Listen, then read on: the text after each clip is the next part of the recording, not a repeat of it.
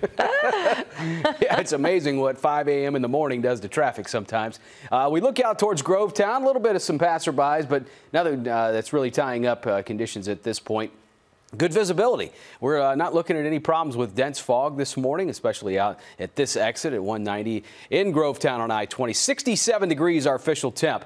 Well, we're coming down in temperatures for a few days. A little bit more of the upper 80s to near 90 mark, maybe just a touch cooler than average. This weekend will not be that way. We're expecting to get more heat back in for our first official summer weekend.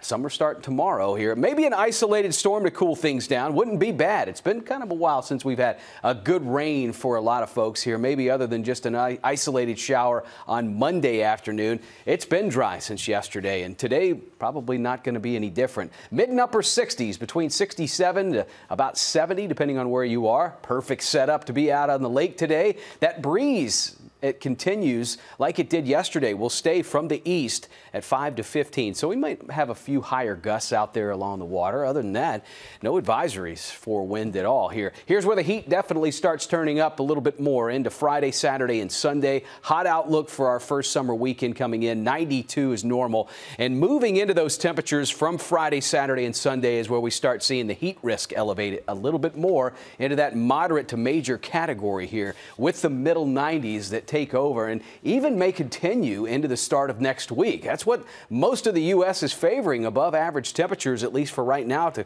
just about close out the month of June. Here from around the Four Corners all the way to the southeast and eastern third of the country, we're going to have some warm temps on our hand when you see the 7-day in a moment. Wednesday, today, Thursday, as far as rain chances go, it's going to be tough to find here. Continuing to draw that feed off the east coast, and that leads to maybe a few coastal showers or a little rumble of thunder down in the low country there from the coastal Carolina area also into Georgia and the Florida Atlantic coast. So not really much moisture is able to make it inland here. We have 60s and 70s for the rest of the morning. You can see that little push for maybe an afternoon shower that pops up. Maybe a few of our southern counties might see an opportunity there. South of Swainsboro from Emmanuel, Jenkins, Screven County, just not really a lot to go around. So upper 80s to 90, we're going to favor a dry start tomorrow morning, back in the low 70s, upper 80s to that low 90 mark. And that breeze out of the east will just continue to push in off the east coast. So low 90s today, tomorrow, Friday, and through the weekend, we start heating back up. Look at next week. Now we're really starting to talk summer temps, upper 90s, both Monday and Tuesday. At least there's a mention for a shower thunderstorm each day.